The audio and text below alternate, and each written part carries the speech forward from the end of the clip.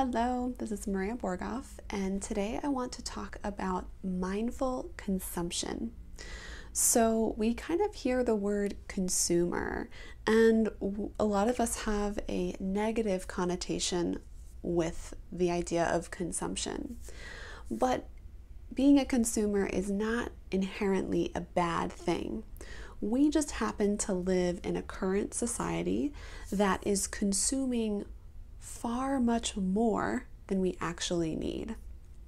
And we can kind of see a lot of examples of this, of how this is negatively affecting us in our overconsumption of things. But we also have to understand that being a consumer is a very natural thing. We have to consume in order to survive. We have to consume physically in terms of food and shelter and clothing. We have to consume mentally in terms of knowledge and information. We also have to consume emotionally in terms of relationships and communication with other people. But what's happening is that we are over consuming, and we are also living in a current state where we have reached this point that we are consuming mindlessly. We are not paying attention in our act of consumption. And the evidence of this can be seen in the amount of trash that we are producing collectively.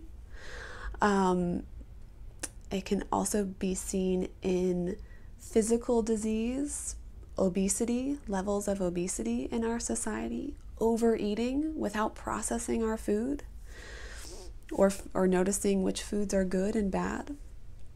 We're also mindlessly consuming information, and the evidence of this is the increase of time that people are spending on social media and the decrease of time that they are spending face to face with other people. These are just a few examples, but we are over consuming, and we are over consuming mindlessly. And so how can we change this?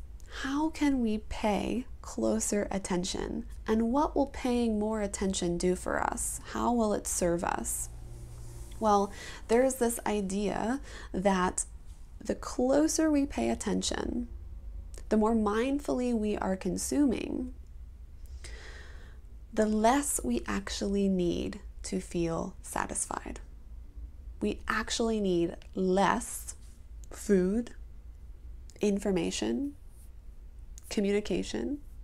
We need less of those things to feel nourished, to feel satisfied, and to feel full if we are paying close attention while we are consuming those things. So if I put a smaller portion on my plate and I eat slowly and I taste the food and I feel it going down into my stomach and I feel my stomach digesting it, I will need to eat less because I'm paying closer attention.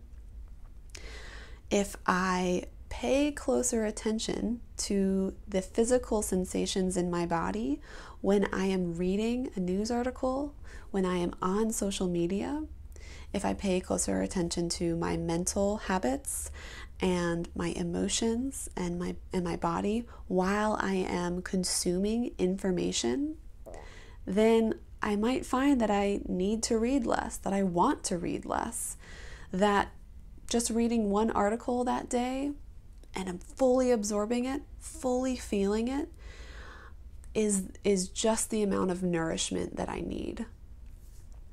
And in terms of relationships, a lot of us kind of have these ideal scenarios or these ideal relationships that we are striving for. We want that perfect partner. We want that perfect friend. We want that perfect conversation and interaction with our family. But if we are not consuming the interactions that we are already having in a more mindful way, if we're not paying attention to those good things that are already happening, then we're going to keep looking and keep seeking that perfect ideal state, which is not possible. So we might as well pay closer attention to the good things that are happening and also to the bad things that are happening, so we can figure out how to, not let those happen as often or at all. So if we pay closer attention to all of the ways in which we are consuming things, a natural thing, a natural action of ours, if we pay closer attention in the act of consumption, we actually need less to feel satisfied. It's actually easier to feel nourished and to feel full. And I don't know about you, but I always love the feeling of fullness. Fullness emotionally, fullness mentally, fullness physically. We all are looking, we have this we're craving that feeling of fullness. So this is a way, interacting and consuming more mindfully, this is a way for us to attain that feeling of fullness more easily. So maybe you can look at just one part of your life, something that you might be currently fixated on perfecting, and you can consume that information more mindfully. Maybe this is, you on social media. Maybe this is you in a specific relationship. Maybe this is your, your diet and how you are consuming food. How can you take this practice of mindful consumption and apply it to how you are interacting with your world in one specific way? And then slow down in the process, pay closer attention, and see if you need less to feel satisfied. It'll be a really fun experiment, and I would love to hear how this goes for you and your thoughts.